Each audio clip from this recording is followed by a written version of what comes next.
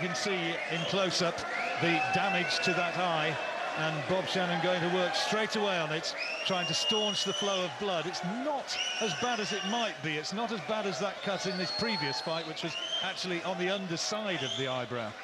Yeah, I think this cut is in a different position from the last cut. I think it's running away, the blood is running away from the eye and not directly into the eye, so it won't affect him so much, John. Let's just see if we can see where it came. It may have been in this exchange. Well, that slashing shot, I think that might be the one that did it. Most definitely. A great slicing left hook there has definitely done the damage. Here we see it from a different angle. There's the body shots, and then, now, was it that one? I'm not sure. Seconds out, round 3.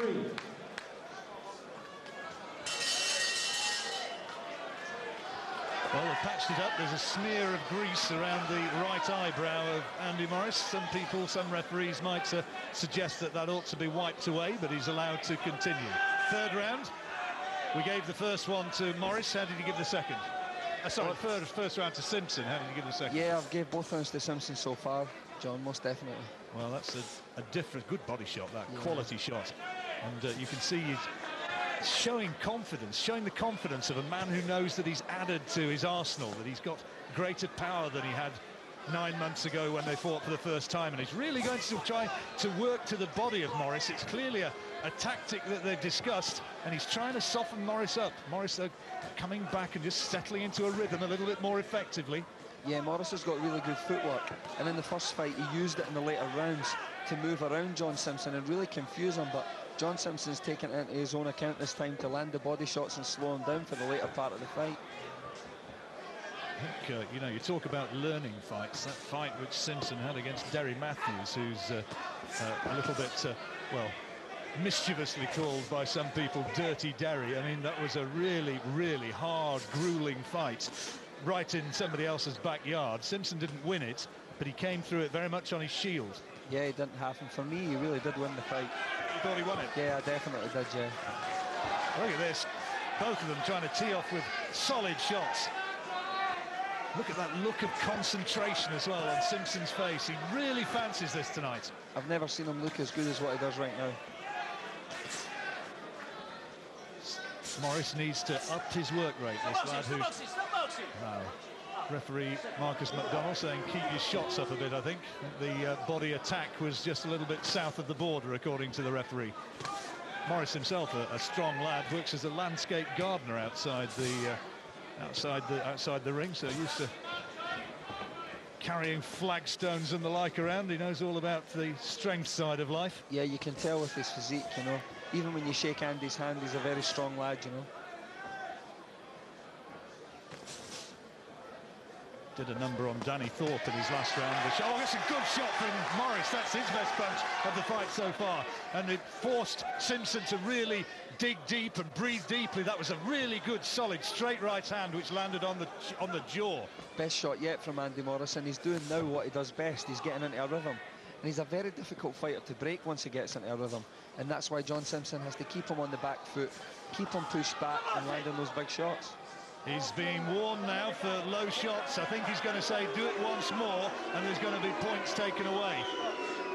To be fair, he was responding to one which looked very close to the border, which was thrown by Morris. Yeah, I think Andy's trunks are running a little bit high also, John.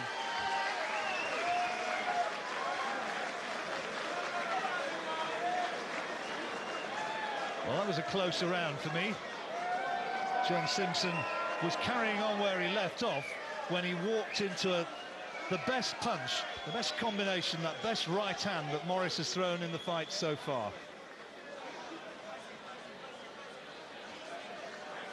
Danny Lee, the corner man there. And you see that right hand. Good shot.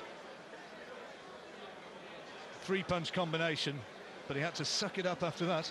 Yeah, he did. Danny Lee's telling John Simpson to keep busy. He wants to keep on top of him all the time. Oh, there's the low one. Yeah, that definitely was low. That was perilously close to the crown jewels, and he has a smile about it, but I think it probably was pretty close to the target. Seconds out, round 4.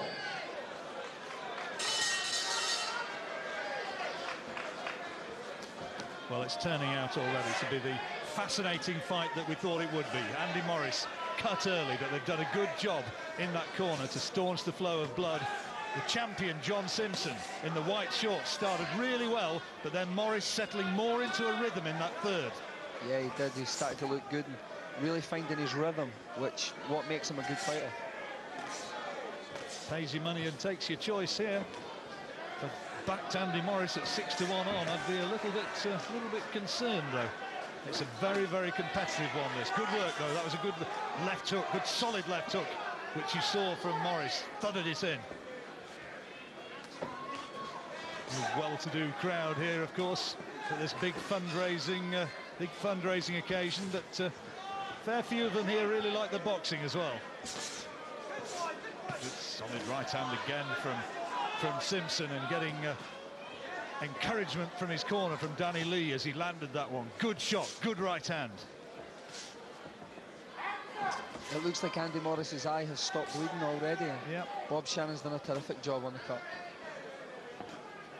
Simps0n not quite maintaining the work rate that he did in the opening 2 rounds. He started really quick, and since Morris maybe got the better of the third, he's right back into it now.